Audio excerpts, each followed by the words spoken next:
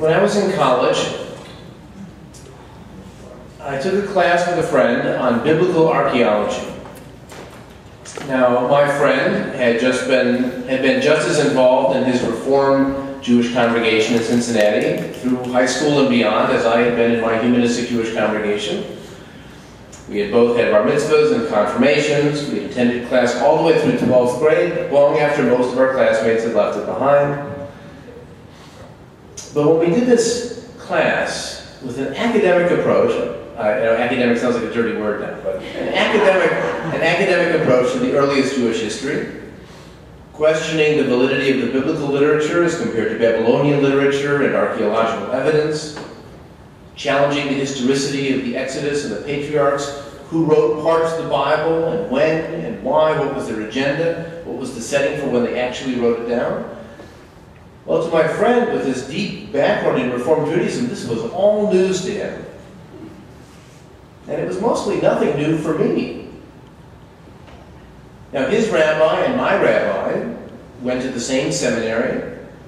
They were both educated and worked for a time in Reformed Judaism. They may have even had the same professors at the Hebrew Union College. So what was the difference? Well, my rabbi wanted his congregation, wanted his students, whether children or adults, to know the real history of the Jews, as best we could discover it. Not just the traditional version. Where did the Jews really come from? How did they emerge onto the stage of history? Who really wrote the Torah if it wasn't Moses on Sinai taking dictation? What happens to Jewish history if you consider the process of secularization and change as always a key part of the Jewish experience and not simply a modern development and not a break with the past? Rabbi Sherwin T. Wine took the pursuit of truth very seriously. Truth in philosophy, truth in science, and the truth of the history of his people. In that library across the way, now named after him, Sherwin Wine taught the real history of the Jews year after year. Their origins in Canaanite culture, not from outside, but from inside the Canaanite context, where the Canaanites were their cousins and not a distant enemy, as the Bible would have you believe. The emergence of an Israelite monarchy, not by divine decree, but by human necessity. The destruction of Jerusalem by the Babylonians, its rebuilding under the Persians, ultimately its destruction again under the Romans. The real clash between the Maccabees on one side and Hellenized Jews on the other. And after all, which side would we be on in that battle between Hellenized and Maccabean Jews? The agendas of the early rabbis as they created the Mishnah and the Talmud, why would they write it this way? Why did they include these ideas? What did the surrounding history and events have to do with the creation of these documents? They were not from Sinai. They were not magic. They were human. They were made by people. And people are influenced by the events around them. He would teach about the far-flung diasporas created by the Jewish participation in medieval mercantile culture between the world of Islam and the world of Christianity and even beyond these into the Far East.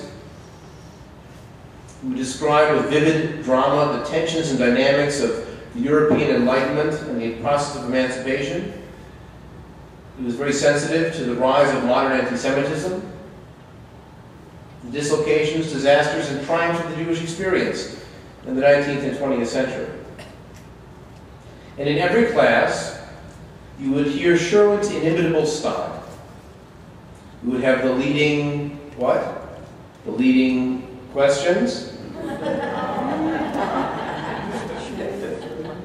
You would have a whole series of outlines with one word for each topic that he would then develop into pages and pages of notes. So you're trying desperately to cram your writing into the space left in the one word that he needs to trigger all of these memories. You have his hand-drawn maps with the dry erase marker on the board, a couple of which are reproduced in the book, by the way. You have his summary charts at the end, where everything fits in one box with one word, and summarizing the time periods and neat dates that are always precise. Now, the style doesn't always translate into the book. But one of the successes, I think, of a provocative people, a secular history of the Jews, has been that you can't always hear the laugh, but you can feel the voice, and you can experience the wisdom. There are a lot of places in the book where you are struck by Sherwin's amazing erudition in world history and culture. He draws parallels and examples from widely disparate parts of the human experience to make his point, and sometimes brilliantly so. And so, as one example, he compares the Pharisees, who were the ancestors of the rabbis who lived in the 2nd and 1st centuries BCE in the land of Israel. He compares the Pharisees to the Calvinists, who lived 1,500 years later in the middle of Europe, influenced by the Protestant Reformation. And here's his parallel between the Pharisees and the Calvinists. They were both contemptuous of the old religious establishment, hostile to the old aristocracy, populist in their insistence on turning lay people into priests, bourgeois in their class resistance and ambitions for power, conformist in their love of surveillance, self-righteous in their dismissal of the opinions of their opponents, fervent in their articulation of judgment day, reward, and punishment, and ardent in their obedience to their own newly created clergy. I don't know that anyone else has ever compared Pharisees to the Calvinists. But when you line up those features, there are a lot of parallels. And if you don't know much about the Pharisees, but you know something about Calvinists, or you don't know much about the Calvinists, but you know something about Pharisees, you can learn about both, in both directions. He does a wonderful job of setting the context in world history for what happens in Jewish life. You'll find a one-page summary of the varieties of Christian sects and heresies, and what each of them believed, and how that related to the ethnic schisms in the Eastern Christian world, and then how that related to the Jewish experience living under each of these denominations of Christian heresy. He has these asides on diverse Jewish cultures, the Jews of India, Ethiopia, the Romani, and they show, it's like he's read 5 books on that topic alone, and just condensed it into 1 or 2 pages. Here's another detour along the way. Now, as was mentioned before, Sherwin had a wonderful ability to synthesize a vast amount of information into a very clear system. So I remember, even from learning this from him in a class and then seeing it in the book, I was very pleased to see it. He points out that very often, Jews living in multilingual contexts will learn the language of the dominant power. In Montreal, they learned English, and they spoke English at home. In Prague, they spoke not Czech, they spoke German because it was the Austro-Hungarian Empire at the time. In North Africa, they learned to speak French, and they spoke French at home.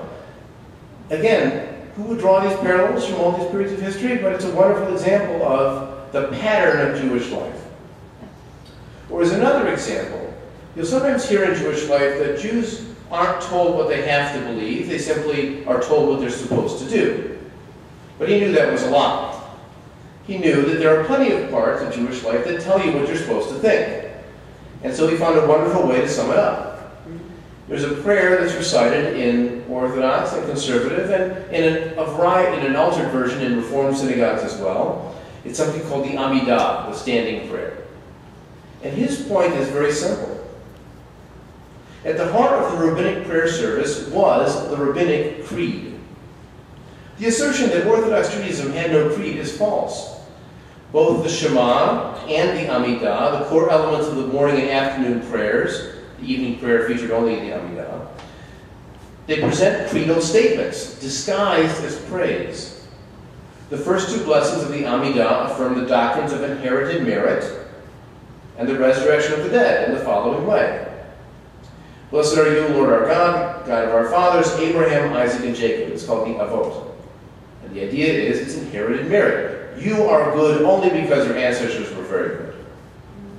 And second, blessed are you, Lord our God, who revives the dead. That's a statement of you're thanking him for doing what you believe he's going to do. And the remaining blessings of the Amidah conclude in a similar way with creedal affirmations about the nature of God. He listens to prayer. He will bring his Messiah. He will restore the temple and his sacrificial services. If the recitation of these words was not required as an act of public conformity, then they would not be a creed. But they are. The best demonstration I've ever seen of making that point. Now, Sherman had a marvelous sense of humor. He loved to make you laugh. He loved to make himself laugh. And so there are a couple of passages in the book where you hear that humor coming out. I want to share just two of them with you. You'll find many more for yourself. The first one is when he describes the God of the Enlightenment. He's describing Spinoza and his pantheism, and then he also turns to something called deism, which is very popular among many of the founding fathers of this country. Spinoza's pantheism was one of two attempts to make God compatible with the scientific age. The other was deism. Most Enlightenment philosophers were deists, as was Thomas Jefferson. Deists maintained that God created the world and established the laws of nature which govern it. Having done so, he retired, a deity emeritus, and is unavailable to intervene to change anything that the order of the universe arranges. Prayer is useless. Talking to God is like talking to the wall. The behavioral consequences of deism, pantheism, and atheism are all the same. Why make a difference when the consequence, the result is the same? But I've never heard anyone refer to a deity emeritus, which is a marvelous way to summarize the concept. Or another one, when he was describing some of the difficulties of Jews living under the Persian Empire. One of the dilemmas living under the Persians was sometimes there was a culture clash. In this case, it wasn't polytheism and monotheism, or polygamy and monogamy. In this case, it was something else. Most cultures feature either burial or cremation. But Persian culture, like Tibetan culture, ultimately preferred exposure to vultures. Bodies were simply left to be eaten in sacred places frequented by hungry birds of prey. The reason for this choice is lost in dim antiquity. But the Zoroastrian priests of the Persians offered a religious justification. They claimed that earth and fire were sacred and must not be defiled by the dead. Traditional Jews have a hard time dealing with cremation. You can just imagine how they must have responded to vultures.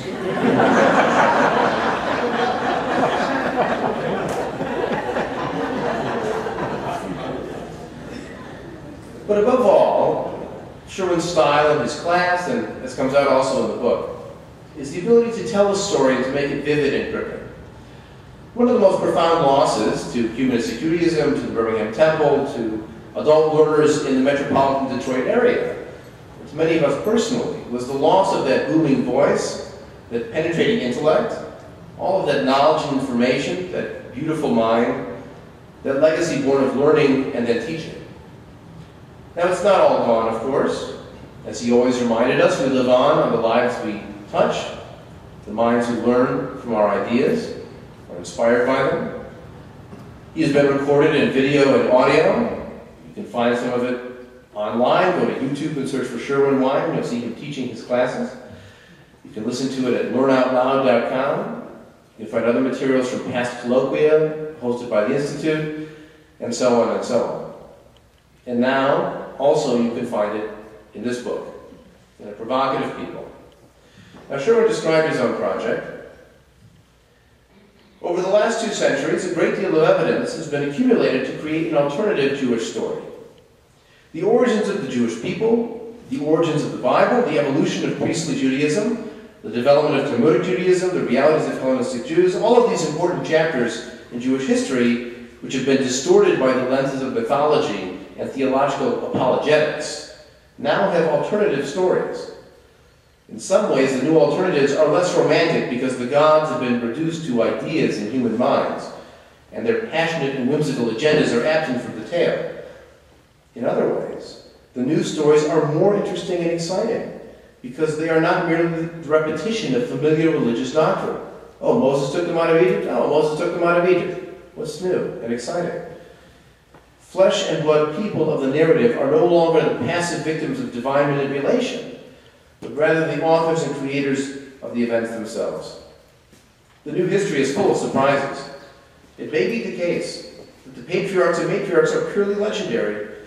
It may be the case that the Exodus from Egypt is a theological fabrication. It may be the case that the fundamental cultural influence in early Jewish life was not monotheistic and Mosaic, but polytheistic and Canaanite.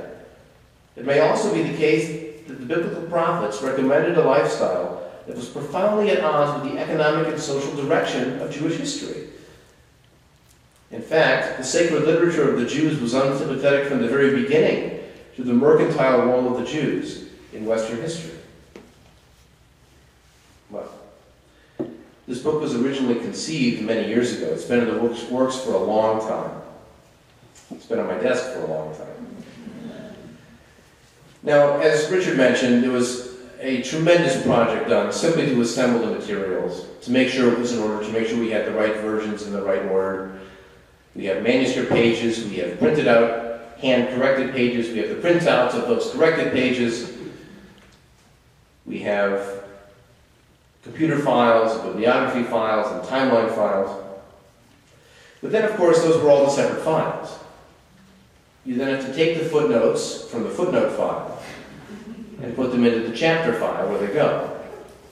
And then the text box is filed to the text box in the text so you can see.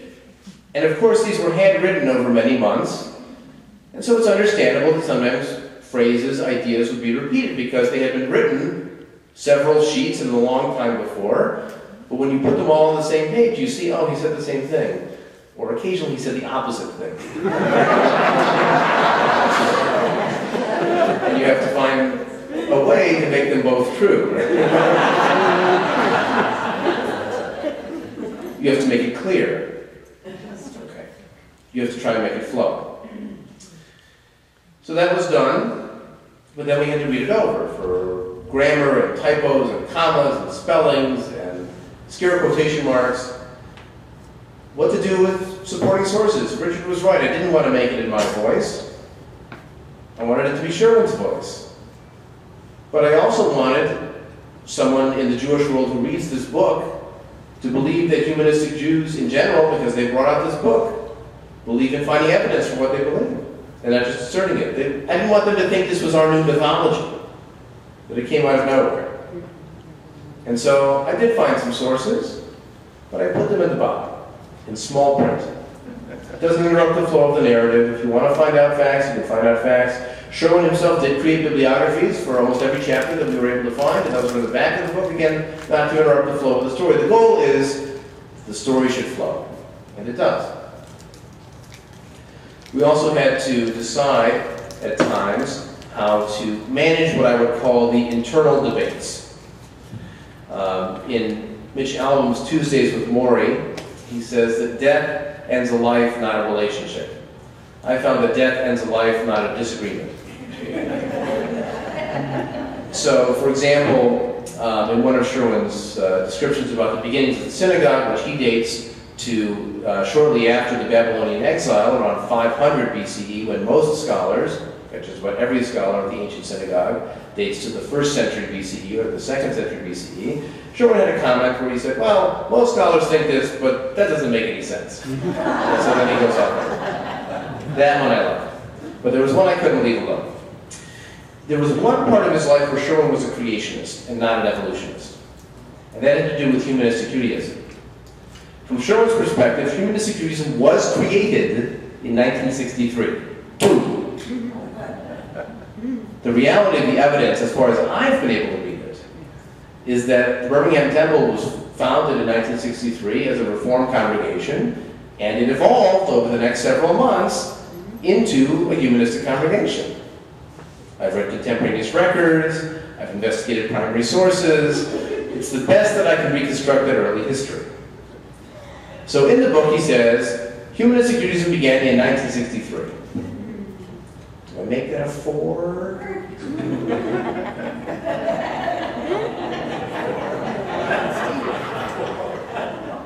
I left it a 3, but I put a footnote at the bottom to explain my take. And then there was the design and the layout and the proofing and the proofing and the proofing. And there were still mistakes, but that's life. Finding the maps, we were able to obtain, we found actually in the pile of papers a list of maps that Sherwin wanted from a wonderful graphic artist named Martin Gilbert, who has a whole series of atlases of Jewish and general history, so we were able to get permissions to use those. And then we had to go send it to the printer, and then wait for the proofs, and then wait for the books, and wait. And now, finally, it's here. From the Institute, the International Institute for Secular Humanistic Judaism, from Milan Press. I want to offer, by the way, special recognition to Will Roberts and Ron Milan of the Milan Foundation for their ongoing support of the publication work, not only for this book, but for our entire movement, and insistence and proofing and editing and bringing this to light. Could not have happened without them. But now it's here. Now, I'm not going to give away what happens in the book.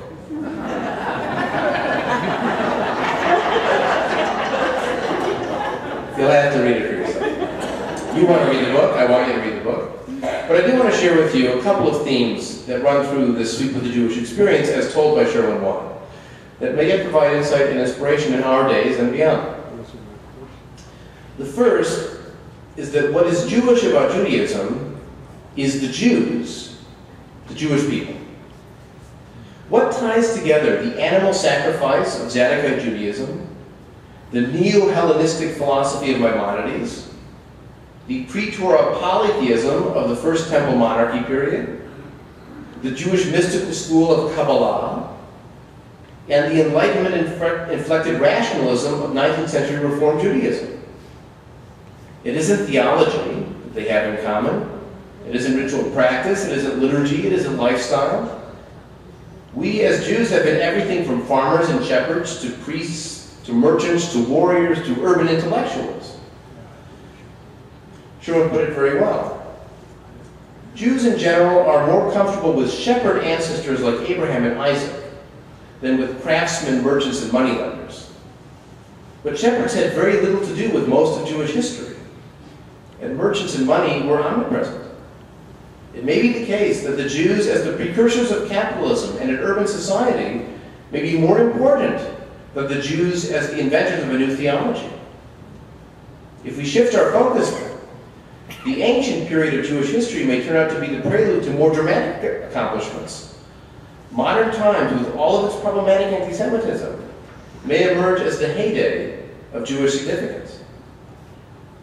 What all these ideologies, what all these Judaisms have in common is their creation by the Jewish people, their connection to the Jewish people. Judaism did not appear from above and beyond. It was made by us. It came from us and our experience, and it should serve us and our needs. Judaism has always evolved in response to new situations and outside influences. The Jewish tradition is change. Second, the greatest time in Jewish history is right now. Sherwin had no nostalgia for the glory days of Abraham or the wisdom of Solomon. He points out that Solomon most likely was illiterate, let alone having written these wonderful books of wisdom of Proverbs and Song of Songs and Kohelet Ecclesiastes. These aren't wonderful books. They're wonderful books of wisdom, but they reflect the Hellenistic ethos centuries after Solomon would have lived. And not many kings were that literate anyways. It was the priests who did all the writing. Now, it's a little indelicate to point out that Solomon might have been illiterate. But after all, Provocative is not just the title of the book. You see, it was critical for him to understand these traditional versions, to know the stories, but also to evaluate from our own perspective.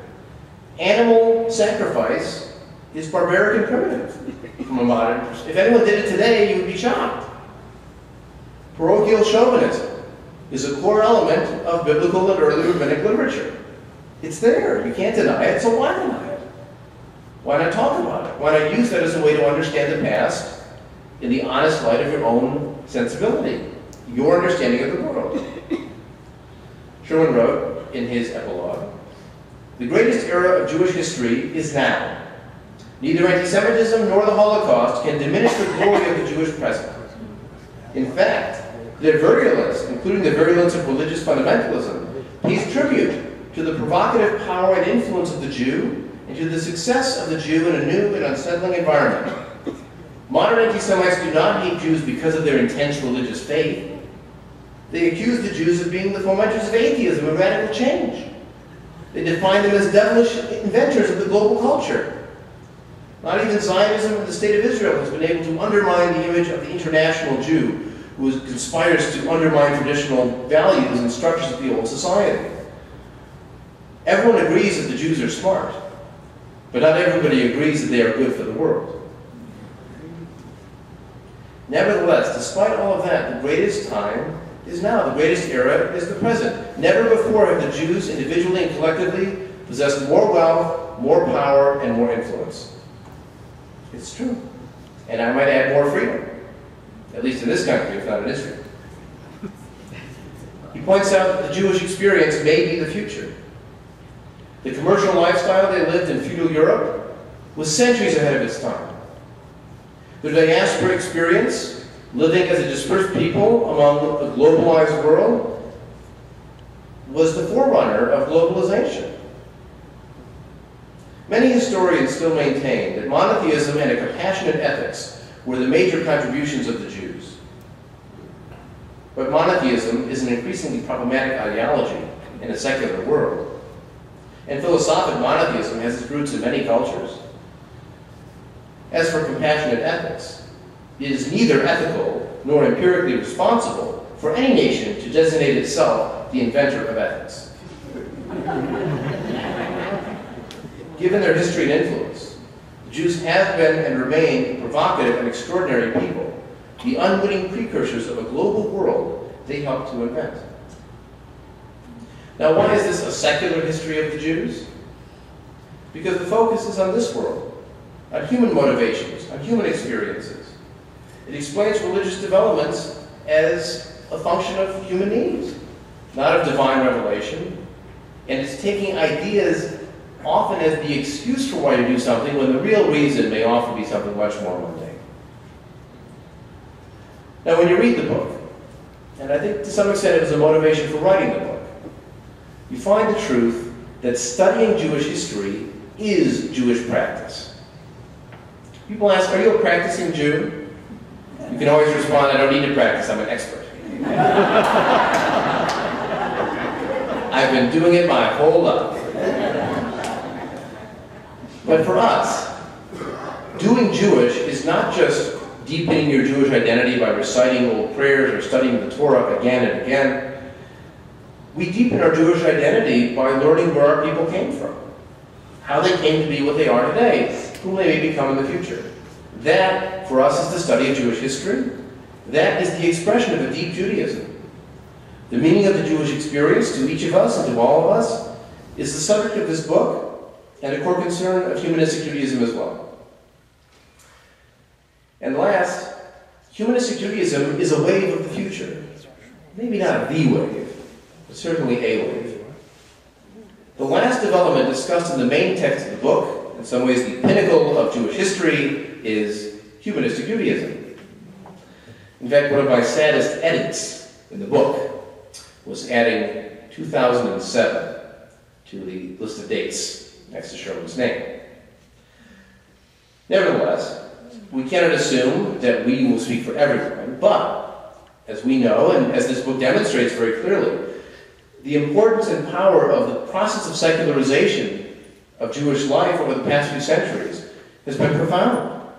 The growth of reason and science as powerful tools to understand the world, to understand ourselves, to understand our past, the freedom and creativity that democracy has unleashed, the importance of community and roots in a fragmented and ever-changing world, all of these support the mission and the meaning of a humanistic Judaism.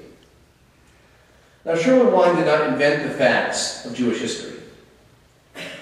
He read them. He synthesized them. He understood the sweep of the Jewish experience. He drew lessons from it. Lessons about what happened and why. Lessons about what may yet happen and what can happen if we will it to be so. But now it really is up to us. I remember sitting in Giannopolis, again a Sherwin shrine if you're making the pilgrimage. I was sitting in Giannopolis the evening before Sherwin's funeral with a number of our leaders. And I came up with an answer to the question that many people were asking, which was, who will replace Sherwin for humanistic Judaism? And the answer was, no one and all of us. No one will fill those shoes, but we have our own shoes, our own paths to walk, even if we might leave a little later in the morning. But tonight, we have this latest gift, this sharing of knowledge. For all of his creativity and independent thinking, Sherwin was in many ways a consummate rabbi. And if rabbi means teacher, then that work continues. So I want to stop here. I want to, again, thank all the people that I thanked in the introduction and who have been thanked this evening and maybe have not been thanked here but deserve to be thanked. They should all be thanked. And most of all, I want to thank you who, having supported the work that Sherwin did in the past, and most importantly, supporting the movement that he helped to create going forward, are really helping him to live forever. And so thank you very much.